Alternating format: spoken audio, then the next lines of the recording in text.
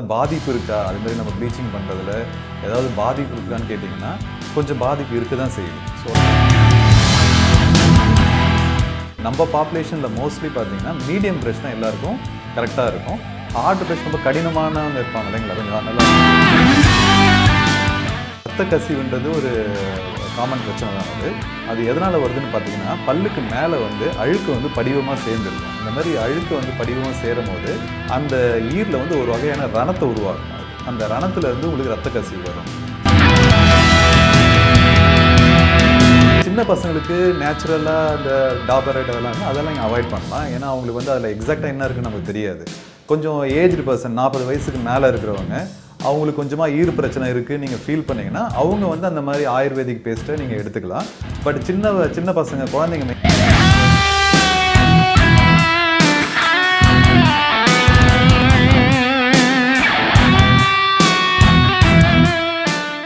அனைவருக்கும் வணக்கம். நம்ம ஃபேக்ட் டைஜஸ்ட்ல பார்த்தீங்கன்னா நெக்ஸ்ட் ஒரு டென்டல் சம்மந்தமான ஒரு வீடியோ அப்லோட் பண்ணுறதா சொல்லியிருந்தோம். நீங்களும் ஃபேஸ்புக்லேயும் சரி வாட்ஸ்அப்லையும் சரி நிறையா கொஷின்ஸ் எங்ககிட்ட கேட்டிருந்தீங்க. ஸோ உங்கள் டவுட்ஸ் எல்லாம் கிளாரிஃபை பண்ணுறதுக்கு பக்கத்தில் ஒரு டென்டல் டாக்டர் இருக்காரு. வணக்கம் சார். வணக்கம். இந்த டவுட்ஸ்லாம் கிளாரிஃபை பண்ணுறதுக்கு முன்னாடி ஒரு சின்ன இன்ஃபர்மேஷன் கேட்கலான்னு இருக்கேன். அதை மக்கள் பெரும்பாலும் பார்த்தீங்கன்னா ஒரு ஜுரம் இல்லை ஒரு உடம்பு சரியில்லைன்னா உடனே டாக்டர்கிட்ட போயிடுறாங்க. ஆனால் அந்த பல்லில் ஏதாவது பிரச்சனை பார்த்தீங்கன்னா அவங்களே ஏதாவது ஒரு சொல்யூஷனுக்கு முடிவுக்கு வந்துடுறாங்க. ஸோ இப்போ இருக்கிற காலகட்டத்துக்கு இந்த டென்டல் ஹைஜீன்ன்றது எந்த அளவுக்கு முக்கியத்துவமாக இருக்கும்? இப்போது டென்டல் ஹைஜீன்ன்றது ரொம்ப முக்கியமானது. ஓகேங்களா, அது எல்லாருக்கும் தெரிஞ்சது தான். முதல்ல இருந்தது பார்த்திங்கன்னா நெக்லிஜென்ஸ், அதாவது விழிப்புணர்வு ரொம்ப கம்மியாக இருந்தது. ஆனால் இந்த காலகட்டத்தில் பார்த்திங்கன்னா விழிப்புணர்வு கொஞ்சம் அதிகமாகிடுச்சு தான் நம்ம சொல்ல வேண்டியிருக்கு. முதல்ல பார்த்திங்கன்னா மக்கள் ப்ரஷ் பண்ணுறதே கம்மியாக இருந்தது. இந்த காலகட்டத்தில் பார்த்திங்கன்னா எல்லாருமே ப்ரஷ் பண்ணுறாங்க. அதே நேரத்தில் ஏதாவது சொத்தை வந்ததுன்னா இப்போ நம்ம பார்த்திங்கன்னா சொத்தை வந்ததுன்னா அவங்க முன்னாடியே வராங்க. ஓகேங்களா, முதல்ல வலி வந்தால் மட்டும்தான் வருவாங்க. ஆனால் இப்போ அப்படி கிடையாது. சொத்தை இருந்தாலும் சரி, அதே மாதிரி அந்த அழகு சம்மந்தப்பட்ட விஷயத்துக்கும் அவங்க முக்கியத்துவம் கொடுத்து வராங்க. ஸோ பொதுவாக பார்த்தீங்கன்னா இப்போ கொஞ்சம் அவேர்னஸ் இன்க்ரீஸ் ஆச்சுன்னு தான் நம்ம சொல்ல வேண்டியது இருக்குது. டாக்டர், ஃபர்ஸ்ட் கொஸ்டின் அப்படின்னு பார்த்தீங்கன்னா நிறைய பேருக்கு டீத் எல்லோ கலராகவே தான் இருக்கும். நேச்சுரல் கலர் எல்லோ கலர் அப்படின்னு சொல்லலாம். அதை ஒயிட்டாக சேஞ்ச் பண்ணுறதுக்கு ஏதாவது வழி இருக்கா? ஒயிட்டாக சேஞ்ச் பண்ணலாம். அது ப்ளீச்சிங் சொல்லுவாங்க. அதில் உங்களுக்கு ஏதாவது பாதிப்பு இருக்கா, அதுமாரி நம்ம ப்ளீச்சிங் பண்ணுறதுல ஏதாவது பாதிப்பு இருக்கான்னு கேட்டிங்கன்னா கொஞ்சம் பாதிப்பு இருக்க தான் செய்யுது. ஸோ அது நம்ம தேவைக்கு பண்ணிக்கலாம். தேவையில்லாமல் ப்ளீச் பண்ண அவசியம் கிடையாது. ரெண்டாவது, ப்ளீச்சிங்கிறது ஒரு பர்மனெண்ட் கிடையாது. ஒரு வாட்டி நம்ம ப்ளீச் பண்ணிட்டா அதோட பர்மனெண்ட்டாக ஒயிட்டாகவே இருக்கும்னு கிடையாது. நாடுகளில் அது மறுபடியும் பழைய நிலைமைக்கே போதும் சான்ஸ் இருக்கும். யூஸ்வலாக என்ன பண்ணுவாங்கன்னா ஃபீமேல்ஸ் கல்யாணத்தப்போ ப்ளீச் பண்ணலாம், அது தேவைப்படும். ஸோ ப்ளீச்சிங் பண்ணலாம், தேவைப்பட்டால் பண்ணிக்கலாம். எல்லாரும் பண்ணணும் அவசியம் கிடையாது. டூத் ப்ரஷ் பல வகைகளில் மார்க்கெட்டில் சேல் ஆகிட்டு இருக்கு. எந்த மாதிரியான டூத் ப்ரஷ் நம்ம வாங்கினோம்னா பற்களை ஆரோக்கியமாக வச்சுக்கலாம்? இப்போ டூத் ப்ரஷில் விதவிதமாக சேல் பண்ணுறாங்கன்னு பார்த்தீங்கன்னா அதில் 3 வருங்க. ஒன்று பார்த்தீங்கன்னா soft brush, medium brush, heart brush 3 வரும். அதில் சாஃப்ட் எப்போ நம்ம யூஸ் பண்ணணும்னு பார்த்தீங்கன்னா ஈறு பிரச்சனை இல்லை ஈறு சர்ஜரி பண்ணியிருப்பாங்க, அந்த மாதிரி ஒரு சர்ஜிக்கல் ட்ரீட்மெண்ட் பண்ணவங்க சாஃப்ட் ப்ரஷ் யூஸ் பண்ணலாம். அதர்வைஸ் எல்லாரும் சாஃப்ட் ப்ரஷ் யூஸ் பண்ணணுன்னு அவசியம் கிடையாது. நம்ம பாப்புலேஷனில் மோஸ்ட்லி பார்த்தீங்கன்னா மீடியம் ப்ரஷ் தான் எல்லாருக்கும் கரெக்டாக இருக்கும். ஹார்ட் ப்ரஷ் ரொம்ப கடினமானவங்க இருப்பாங்க இல்லைங்களா, கொஞ்சம் நல்லா ஹெஃப்டியாக அவங்க யூஸ் பண்ணலாம். பட் மோஸ்ட்லி எல்லாரும் மீடியம் ப்ரஷ் யூஸ் பண்ணால் பெட்டராக இருக்கும். பற்களில் சொத்தைன்றது ஒரு மிகப்பெரிய பிரச்சனையாகவே இருக்குது எல்லாருக்கும். இந்த சொத்தையை தடுக்க ஏதாவது ஒரு எளிய வழிமுறை இருக்குங்களா? சொத்தை 2 பேருக்குமே வரும். சின்ன பசங்களுக்கு வரும், பெரியவங்களுக்கு வரும். சின்ன பசங்களுக்கு வர்றதுக்கான காரணம் நமக்கு எல்லாருக்கும் தெரியும். சாக்லேட் நிறையா சாப்பிட்றது. சாக்லேட் மட்டும் கிடையாது, ஸ்வீட் நிறையா சாப்பிட்டுட்டு உடனே அதை க்ளீன் பண்ணாமல் அதை ப்ரஷ் பண்ணலாம், இல்லை வாய் கொப்பளிக்கலாம். அந்த மாதிரி பண்ணலன்னா அந்த சாக்லேட் என்ன பண்ணுன்னா பல்லோட மேலே போய் ஒட்டிட்டு அதுலேருந்து சொத்தை வரும். இப்படி தான் சின்ன பசங்களுக்கு சொத்தை வரும். ஸோ இதை எப்படி தடுக்கிறதுன்னு பார்த்தீங்கன்னா இந்த ஸ்வீட் எடுத்துக்கிறது, சாக்லேட் எடுத்துக்கிறது நீங்கள் தவிர்க்கலாம். அப்படி இல்லைன்னா சாக்லேட் சாப்பிட்டாங்கன்னா உடனே அவங்கள ப்ரஷ் பண்ண சொல்லணும். ப்ரஷ் பண்ண முடியலன்னா அட்லீஸ்ட் வாயாவது கொப்பளிக்க சொல்லலாம். இது சின்னவங்களுக்கு. பெரியவங்களுக்கு பார்த்தீங்கன்னா சாக்லேட் சாப்பிட்றதுனாலையோ ஸ்வீட் சாப்பிட மட்டும் வராது. அவங்களுக்கு என்ன ஆகுனா அந்த சாப்பாடு பல்லுக்கு இடையில போய் மாட்டிக்குவாங்க. ஸோ அதனால தான் மெயினாக வரும். ஸோ அவங்க என்ன பண்ணலான்னா நைட்டு மெயினாக ப்ரஷ் பண்ணி அந்த சாப்பாடு துகள்கள் பல்லு நடுவில் இருக்குது இல்லைங்களா, அதை எடுத்துட்டாலே மோஸ்ட்லி சொத்தை வராது. ஸோ அது பெரியவங்களுக்கு அப்படி நைட் ப்ரஷ் பண்ணி நீங்கள் அதை ப்ரிவென்ட் பண்ணலாம். சில பேர் காலையில் பல்லு இழுக்கிறப்ப பார்த்தீங்கன்னா பற்கள்லேருந்து ரத்தம் வருது. இந்த ரத்த கசிவு என்றால் என்ன? இந்த ரத்த கசிவுக்கு காரணம் என்ன? ரத்த கசிவுன்றது ஒரு காமன் பிரச்சனை தான். அது எதனால் வருதுன்னு பார்த்தீங்கன்னா, பல்லுக்கு மேலே வந்து அழுக்கு வந்து படிவமாக சேர்ந்துருக்கும். அந்த மாதிரி அழுக்கு வந்து படிவமாக சேரும் போது அந்த ஈரில் வந்து ஒரு வகையான ரணத்தை உருவாக்கும். அந்த ரணத்துலேருந்து உங்களுக்கு ரத்த கசிவு வரும். ஸோ அதை நீங்கள் தவிர்க்கணுன்னா காலையில் நைட் 2 வாட்டி நல்லா ப்ரஷ் பண்ணி பல்லுக்கு மேலே எதுவும் படிவம் சேராமல் நீங்கள் பார்த்துக்கணும்.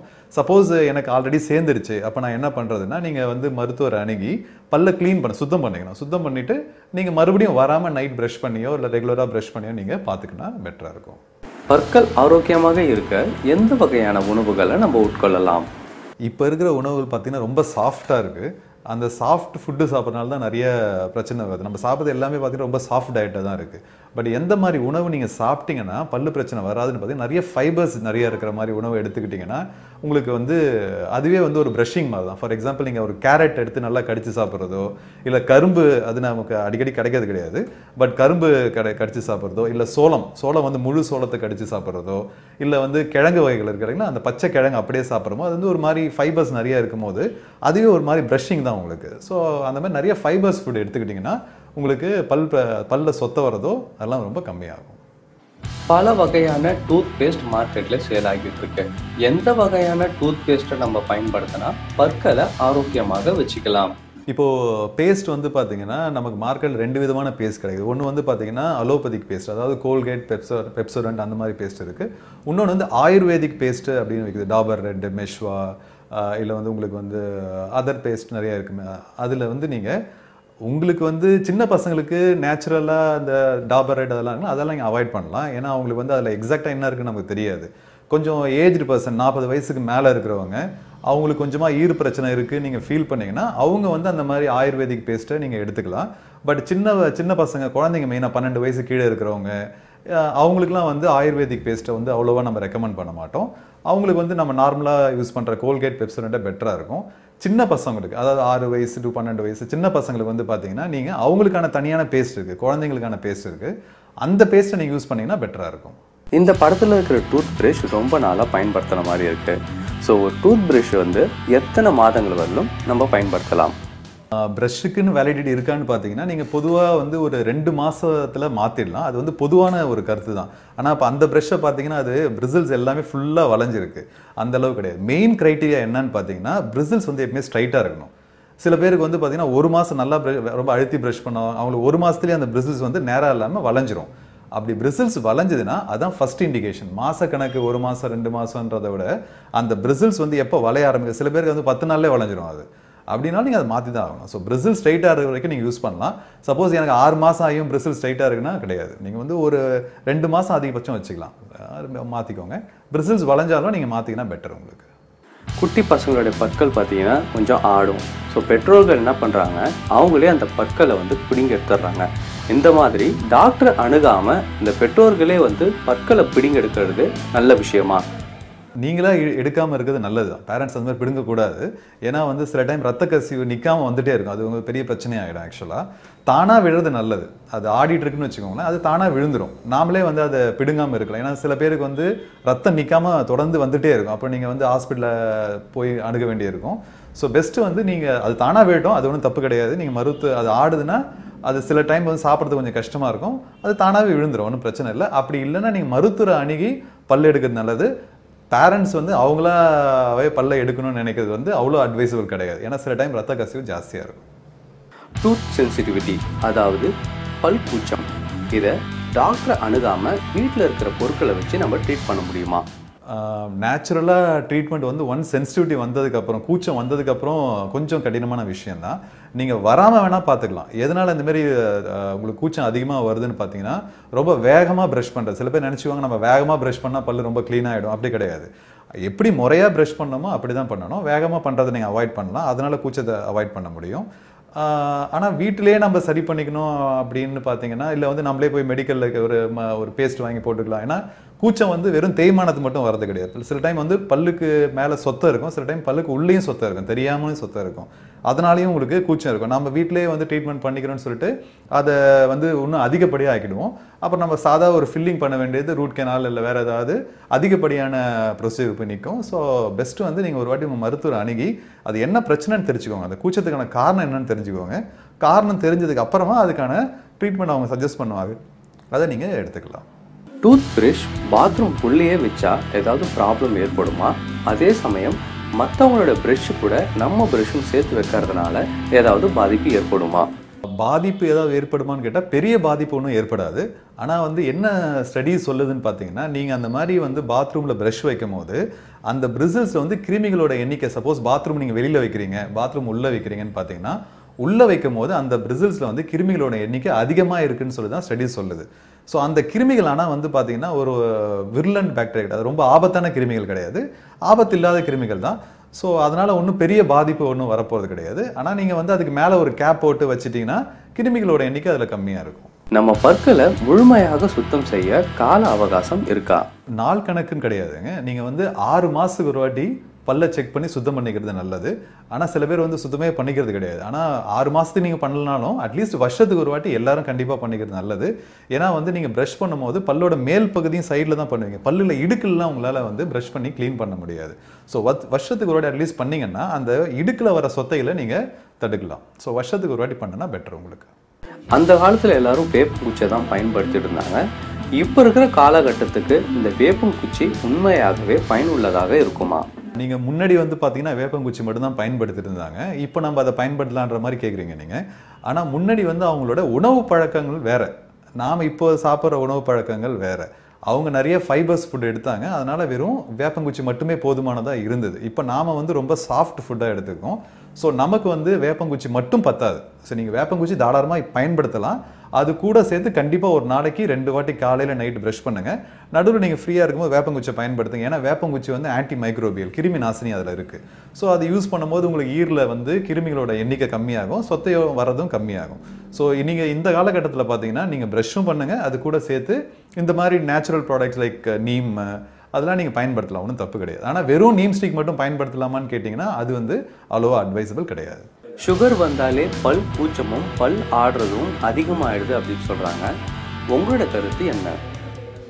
அது உண்மைதான். நீங்கள் வந்து சுகர் வந்துட்டாலே என்ன ஆகுதுன்னு பார்த்தீங்கன்னா, சுகர் வந்து நார்மலாக நீங்கள் வச்சுட்டு இருந்தீங்கன்னா உங்களுக்கு ஒரு தொந்தரவும் வர்றதுக்கான வாய்ப்பு கிடையாது. சப்போஸ் சுகர் வந்து உங்களுக்கு கண்ட்ரோலில் இல்லை அப்படின்னா அது என்ன ஆகுன்னா எலும்பை வந்து தேய ஆரம்பிக்கும். சுகர் பேஷண்ட்டுக்கு சுகர் அன்கண்ட்ரோல்டாக இருக்கும்போது எலும்பு தேய ஆரம்பிக்கும். எலும்பு தேய்ஞ்சதுன்னா அந்த இடத்துல சாப்பாடு போய் உட்கார ஆரம்பிக்கும். அங்கேருந்து கிருமிகளோட எண்ணிக்கை அதிகமாக ஆகி அங்கே ஒரு மாதிரியாக ரணம் கிரியேட் ஆகுது. அந்த ரணத்திலிருந்து ரத்த கசிவு வர ஆரம்பிக்கும். அது மெதுவாக அந்த எலும்பு தேய தேய தேய பல்லு விழறதுக்கான சான்ஸ் அதிகமாகுது. ஸோ இதை எப்படி நம்ம ப்ரிவென்ட் பண்ணலாம் அப்படின்னு பார்த்தீங்கன்னா, ஃபஸ்ட்டு நீங்கள் உங்களோட சுகரோட அளவை எப்பயுமே நார்மலாக வச்சுக்கிற மாதிரி பார்த்துக்கணும். சுகர் வந்து அதிகப்படியாக போக விடக்கூடாது. செகண்ட் வந்து காலையில் நைட் 2 வாட்டி கண்டிப்பாக நீங்கள் ப்ரஷ் பண்ணணும். உப்பு தண்ணி, வெதன்னு தண்ணியில் வந்து கொஞ்சம் உப்பு போட்டு நைட்டு வந்து நல்லா வாய் கொப்பளிச்சிங்கன்னா அது வந்து உப்பு வந்து கிருமி நாசினி. ஸோ அதனால் நீங்கள் நைட்டு வந்து ரெகுலராக பண்ணும் போது அதோட பாதிப்பு வந்து உங்களுக்கு கம்மியாகும், பல் விழறதுக்கான சந்தர்ப்பம் கம்மியாகும். மூணாவது வந்து 6 மாதத்துக்கு ஒரு வாட்டி கண்டிப்பாக மருத்துவரை அணுகி நீங்கள் வந்து பல் சுத்தம் செஞ்சுக்கிறது ரொம்ப அவசியம். மற்ற வேறு ஏதாவது பிரச்சனை இருக்கான்னு நம்ம செக் பண்ணிக்க முடியும். உங்களுக்கு எளிமையான முறையில் நம்ம பற்களை சுத்தமாகவும் ஆரோக்கியமாகவும் வச்சிருக்க என்ன பண்ணலாம்? நீங்கள் வந்து பல்ல பாதுகாப்பாக வச்சுக்கணுன்னா முதல்ல நீங்கள் செய்ய வேண்டியது என்னென்னா நைட்டு வந்து ப்ரஷ் பண்ணுங்கள். அது ரொம்ப முக்கியம். ஓகேங்களா? நான் வாரத்தில் 1 நாள் பண்ணுறேன் 2 நாள் பண்ணுறேன் கிடையாது. நீங்கள் எப்படி காலையில் டெய்லி பண்ணுறீங்களோ அதே மாதிரி நைட்டும் டெய்லி பண்ணணும், 1 நாள் கூட விடாமல். அது ரொம்ப முக்கியமான விஷயம். அதுக்கப்புறம் வந்து பார்த்தீங்கன்னா நம்ம ஃப்ளாஸ்ன்னு சொன்னாருங்களா, அதை வந்து நீங்கள் டெய்லி யூஸ் பண்ணால் நல்லது. அதுக்கப்புறம் வந்து பார்த்தீங்கன்னா வெதன்னு தண்ணி இருக்கு இல்லைங்களா, அதில் கொஞ்சம் உப்பு போட்டு நீங்கள் நல்லா வாய் கொப்பளிக்கலாம். சப்போஸ் இப்போ வந்து நிறைய பேர் வந்து நேச்சுரலான ப்ராடக்ட்ஸ் தான் விரும்புகிறாங்க. ஸோ அதனால் நீங்கள் வந்து தண்ணி நல்லா கொதிக்க வச்சு கொஞ்சம் வேப்பிலை அந்த மாதிரியான நேச்சுரல் இன்க்ரீடியன்ஸை போட்டு அதை வச்சு நீங்கள் ஒரு மவுத் வாஷ் மாதிரி யூஸ் பண்ணலாம். ஏன்னா நம்ம கடையில் விற்கிற மவுத் வாஷ் நம்ம ரெகுலராக யூஸ் பண்ண முடியாது, யூஸ் பண்ணவும் கூடாது, ஆக்சுவலாக தொடர்ந்து யூஸ் பண்ணக்கூடாது. ஸோ அதனால் இந்த மாதிரி நேச்சுரலாக கிடைக்கிற ஆன்டி மைக்ரோபியல் அந்த வேப்பல்ல அந்த மாதிரி இதை நீங்கள் தண்ணியில் கொதிக்க வச்சு நல்லா வாய் கொப்பளிக்கலாம். ஸோ நல்லா நைட் ப்ரஷ் பண்ணுங்கள், ஃப்ளாஸ் யூஸ் பண்ணுங்கள், உப்பு தண்ணி போட்டு வாய் கொப்பளிங்க, இல்லை இந்த மாதிரி நேச்சுரல் இன்க்ரீடியன்ட் போட்டு நல்லா வாய் கொப்பளிங்க. இது மாதிரி பண்ணிங்கன்னா பல்ல வந்து ஹெல்த்தியாக வச்சுக்கலாம். செய்யக்கூடாத விஷயம் என்னன்னு பார்த்தீங்கன்னா உங்களுக்கு நல்லாவே தெரியும். சின்ன குழந்தைங்களுக்கு வந்து அதிகமாக சாக்லேட் கொடுக்காதீங்க, ஸ்வீட் குடிக்காதுங்க. சில பேர் என்ன பண்ணுவான்னு பார்த்தீங்கன்னா நைட்டு வந்து பால் கொடுத்துட்டு அப்படியே தூங்க வச்சிருவாங்க குழந்தைங்களை. அப்படி பண்ணக்கூடாது. ஏன்னா பால் வந்து ஒரு நல்ல இவங்களுக்கு தெரியும் நல்ல ப்ரோட்டீனியஸ் காம்பனண்ட். அதுலேருந்து தான் வந்து கிருமிங்க வந்து பல்லுக்கு பரவும். ஸோ அதனால் சப்போஸ் குழந்தைங்களுக்கு பால் கொடுத்தீங்கன்னா உடனே கொஞ்சம் தண்ணி கொடுத்துருங்க. ப்ரஷ் பண்ணால் நல்லது. பட் சப்போஸ் என்ன பண்ண பசங்க அப்படியே பால் குடிச்சு உடனே தூங்கிடும். ஸோ அட்லீஸ்ட் அந்த பால் குடிச்ச அதே டம்ளரில் கொஞ்சம் தண்ணி கொடுங்க. ஓகேங்களா? ரெண்டாவது பண்ணக்கூடாத விஷயம் என்னன்னு பார்த்தீங்கன்னா நிறைய கார்பனேட்டட் ட்ரிங்க்ஸ். ஓகேங்களா? இப்போ பார்த்தீங்கன்னா பெப்சி, கோக் ரொம்ப நிறைய யூஸ் பண்ணுறாங்க. அசிடிக் ஃபுட் நிறைய யூஸ் பண்ணுறாங்க. சில பேர் வந்து பார்த்தீங்கன்னா இந்த லெமன் சோடா அந்த மாதிரியான அசிடிக் ஃபுட் வந்து நிறைய யூஸ் பண்ணுறாங்க. அந்த மாதிரி கார்பனேட்டட் ட்ரிங்க்ஸும் அசிடிக் காம்பனண்ட் அதிகமாக இருக்கிற ஃபுட்டையும் நீங்கள் அவாய்ட் பண்ணலாம். சில பேர் நிறைய பேர் என்ன நினைக்கிறாங்கன்னு பார்த்தீங்கன்னா ப்ரஷ் நம்ம ரொம்ப நேரம் பண்ணணுமா இல்லை வந்து வேகமாக பண்ணணுமா அப்படின்னு கிடையாது. வேகமாக நீங்கள் பண்ண தேவையில்லை, ரொம்ப நேரமாக பண்ண தேவையில்லை. யூஸ்வலாக வந்து பார்த்தீங்கன்னா ப்ரஷிங் வந்து 2 to 3 minutes அந்த 3 நிமிஷத்துக்குள்ளேயே நீங்கள் பண்ணி முடிக்கிறது நல்லது. ரெண்டாவது வேகமாக நம்ம வந்து பண்ணுறதை அவாய்ட் பண்ணணும். என்னென்னு பார்த்தீங்கன்னா ஹரிசாண்டல் ப்ரஷிங் வந்து ஹரிசாண்டல் ப்ரஷிங் இதான் நம்ம பண்ணுவோம். இங்கேருந்து வச்சுட்டு இப்படி ஃபுல்லாக பண்ணுவோம். இதுக்கு பேர் வந்து ஹரிசாண்டல் ப்ரஷிங். அந்த மாதிரி நம்ம பண்ணக்கூடாது.